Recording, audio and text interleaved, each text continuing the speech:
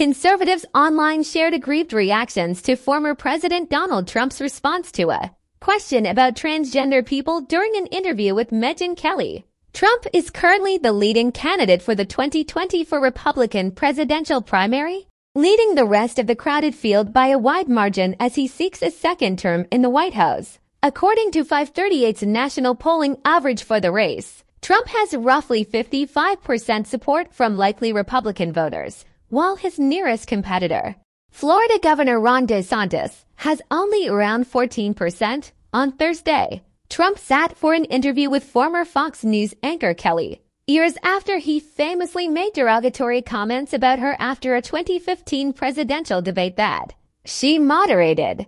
During the discussion on her SiriusXM podcast, The Megyn Kelly Show, Kelly at one point raised the topic of transgender people, noting that in 2016, Trump said that he would allow former Olympian and outspoken transgender Republican Caitlyn Jenner to use the women's restrooms at Trump Tower. When pressed about whether or not he believed a man could become a woman, Trump gave a hesitant and slightly evasive answer that raised the ire of several conservatives. Online, in my opinion, I think part of it is birth. Trump said, "Can the man give birth? No." Although they'll come up with some answer to that also. I heard just the other day, they have a way that now the man can give birth. No, I would say yeah. I'll continue my stance on that.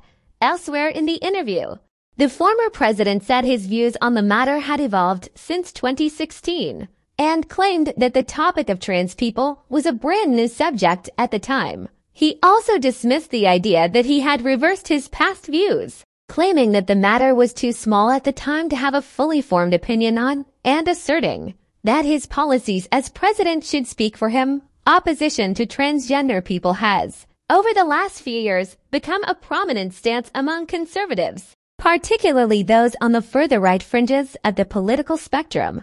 The foregrounding of the topic has notably led conservatives to call for boycotts of prominent companies and brands that embrace the trans community in their marketing efforts, most of which had little long-term impact early on in his political career. Trump expressed softer stances on gender and sexuality issues, notably saying that he supported gay marriage prior to the 2016 election. His stances later became less inclusive after he took office, where he notably signed a ban on openly transgender individuals serving in the military, which was later reversed by President Joe Biden. Among the conservative reactions to the interview, Turning Point USA contributor John Root called Trump's answer to the question downright terrible. In a post to X, the platform previously known as Twitter, on Friday, others, like X user Morgan Ariel, raised the specter of Trump's past comments about Jenner.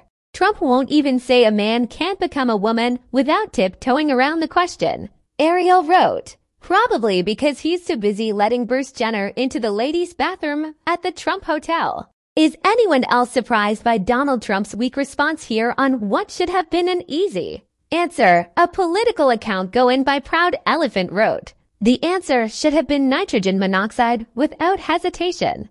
Why all the silence the last 24 hours from the ultra-mega influencers? Gay conservative commentator Dave Rubin asked in his own post. One X user, responding to Root's post, called out the consternation from Republicans as a reach based on how slowly Trump came to an answer. You're reaching very hard right here, user Kingamus wrote. He very clearly says there are men and women. The O wasn't because he was stumped. It was because it's a wild question because we live in wild times, as you very well know.